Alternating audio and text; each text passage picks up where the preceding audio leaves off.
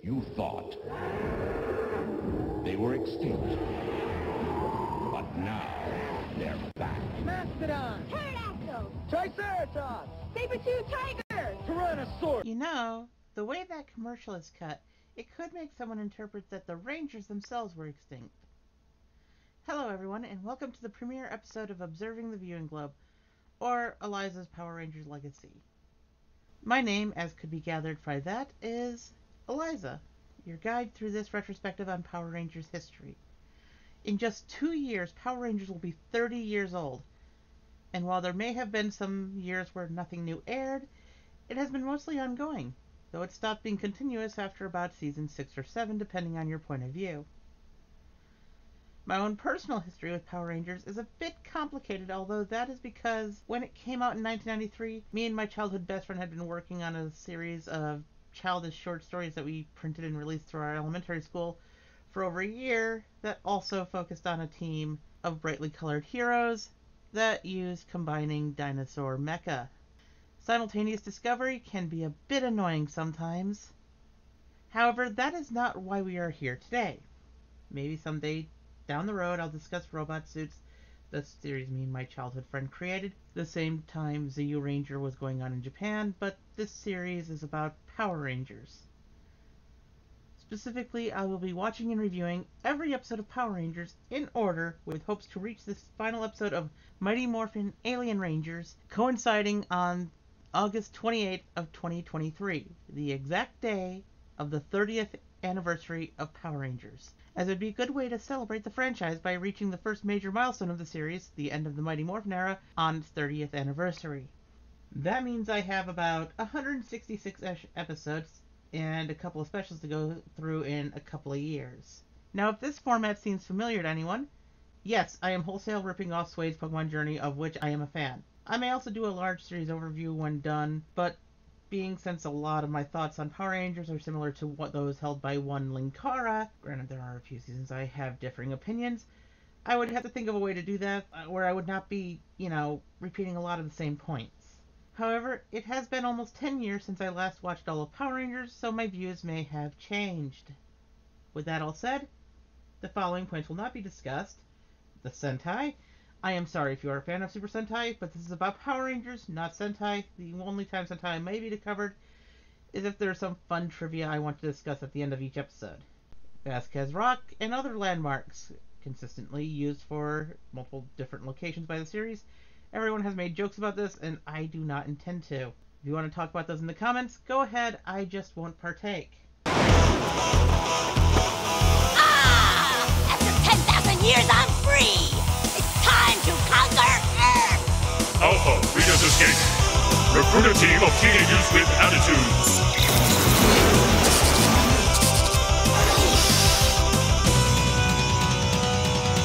Go, go, Power Rangers! The series opens on the strongest note it could have. Ron Wasserman's electric riff that makes you hyped for watching heroes in brightly colored outfits fighting rubber-suited monsters. This theme may be simple, but it is beyond golden. The bass, the guitar, the drums, all of it builds to the point where you hear that phrase for the first time, "Go Go Power Rangers," and it keeps building from there. The only problem I have is they should not have had the series recap part at the beginning. Yes, it works for other episodes, but to have that before we ever see the characters, I don't know, it just feels off. Maybe it would have been better having a cold open for the first episode, but that might just be me. Regardless of my feelings, though, as the song ends, we follow a spaceship that lands on some planetoid or other foreign space object that has gotten really close to our moon. If you think the dumpster is on the moon, look again, you can see the moon in the background. Yes, Rita's palace may be on the moon, but the dumpster is not. Anyways, the two astronauts land their spaceship and go off to inspect a strange object on the planetoid, aka the dumpster. However, part of me needs to pause here and wonder, is this how Zordon and an organization that won't be revealed for another 5-ish seasons, Nasada, got into contact? Did Zordon contact them after their astronauts accidentally released Rita, or was Zordon already in coordinating with him. Food for thought. Anyways, as the dumpster is opened, 4 monstrous henchmen are released, followed by the big bad herself, Rita, who blows up her prison and decides to attack Earth. You don't really get a good feel for any of the baddies just yet, but they do look imposing. At Ernie's Juice and Gym Bar Youth Center, here we get introduced in a bit of a montage to our 5 main characters. Kim shows off her agility and grace by doing gymnastics. Zach and Jason spar, with Zach showing off his more dance-like moves, revealing him to be someone who merges dance and martial arts, while Jason is more traditional in his style. Jason, getting the point, also shows he is the better fighter. We also see Trini doing a meditation kata, followed by Billy showing up in a gi with beginner's belt. Bulk and Skull show up and reveal that the two are the comic relief, as well as revealing their dynamic, with Skull deferring to Bulk. As they are easily floored by Kim and Trini, it cuts back to Rita, who has moved from the planetoid to the moon, where she has her palace, and the way she talks makes you think she didn't make it, but found it. More food for thought. A little time seems to have passed as Jason is now teaching a class. I'm going to guess about 30 minutes for all the students to show up, get their shoes off, get their gear on, get ready for class. Wait. Paro. Did Jason just use Korean while teaching karate? Paro. Yes. Why? Karate is Japanese, not Korean. If you're going to have him use Korean, why not have him be teaching Hapkido or Taekwondo? Also, the form on his tornado kick is a little off. That spin after he kicks would leave him vulnerable in an actual fight. I hope he does not do that in actual combat. Still, at least his form is better than Bulk's. Also, I know they are the comic relief, but someone should tell Skull to take out his earrings before taking part in a martial arts class. You can lose part of your ear that way. Also, Jason and his students are total dicks. Seriously, one of the first things I was taught in my first martial arts class back in elementary school was, do not laugh at the failures of your fellow students. Bulk and Skull may be blowhard bullies, but being bemused by their bumbling bothers me. I'm kind of disappointed in Jason. However, he does redeem himself a bit by reassuring a struggling student in Billy, though it happens after yet another time skip of about another half hour as Billy is out of his gi and in regular clothes. And so the earth begins shaking as we are introduced to 2 new characters. Alpha 5, who is freaking out about it being the big one, and Zordon. And like a lot of characters in this first episode, Zordon does not start strongly by asking for overbearing and over-emotional beings to be his superhero team. That is kind of a harsh way to describe the people you want to save the world. Back at the juice bar, we see several people running, but our main characters are rooted in place, talking about something feeling weird. Now, this is something I've always wondered about. Are they talking about the earthquake, or is there some sort of sensation they feel before they're teleported, and when they're being teleported? If so, how does that feel?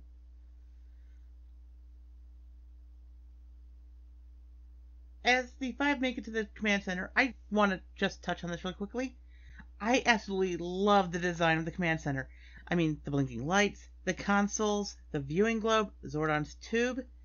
It is an amazing bit of set design, though I think the 5 are acting a great deal calmer than one should when seeing a giant floating head in a tube and a robot.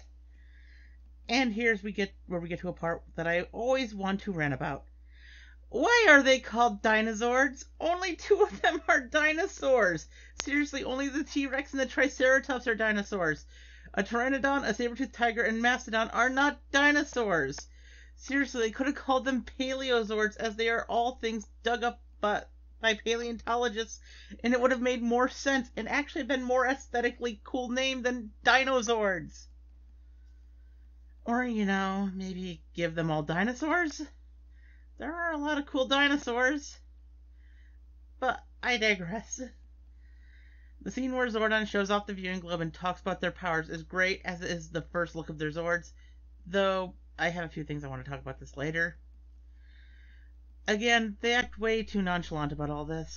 Seriously, a giant talking head and a robot told them They get to be superheroes, and they turn it down. I'm sorry, but no.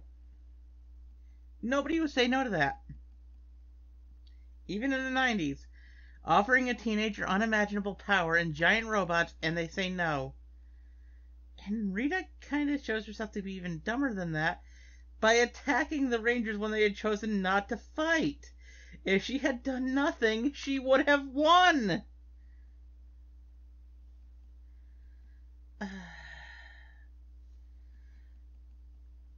But the Patties are sent down, and the first fight scene is very well choreographed. Billy and Kim, being the two with the least amount of fighting skill, are the first down, with Zack holding on a bit longer with his unique style, and the two best fighters, Trini and Jason, taken down last. I like that. It shows a hierarchy of the skill of the Rangers in a way that is through the visual media rather than just telling you outright. Unfortunately, here's the thing I want to talk about. This episode does too much. We don't get enough time with anything. In this first episode, we are introduced to the heroes, the supporting characters, the main villain, her henchmen, the powers, the Zords, the Megazord, tank mode, battle mode, and power sword. It's exhausting, and at the end... It's exhausting at the end to have all that piled on. Honestly, I feel they should have held back on the Megazord battle mode, or in the power sword maybe? Maybe even holding back on the tank mode as well, so we could get more time with the individual Zords.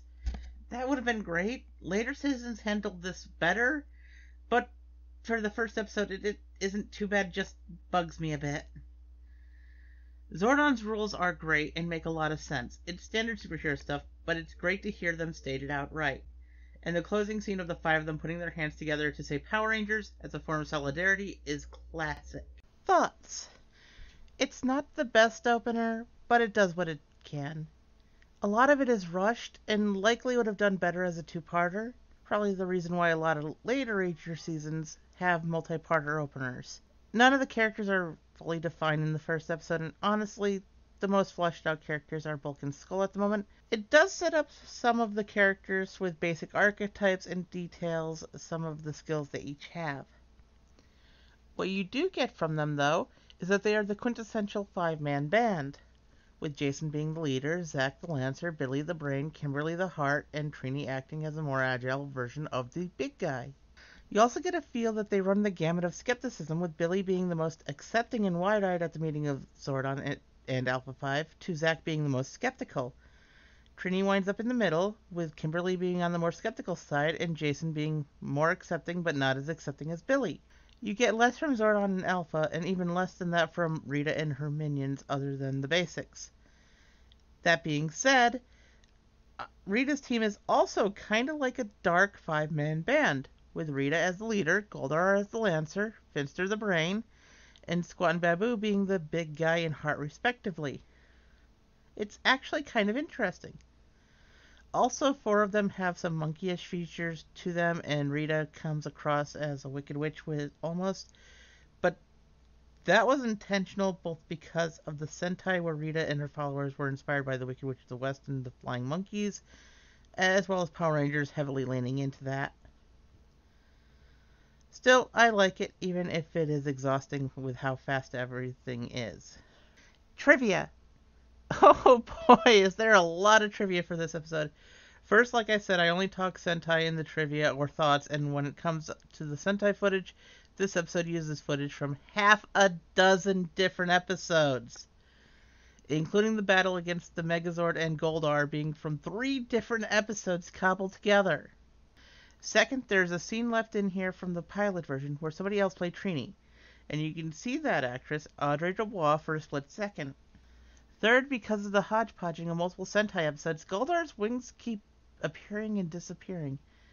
Also, for a brief second, you can see the team in the wrong cockpit. And lastly, this is the only time they form the Megazord without the power crystals, which are said to be how the Megazord is formed, which again is because of that mashing of episodes. There are more bits of trivia, but heck, go and research yourselves.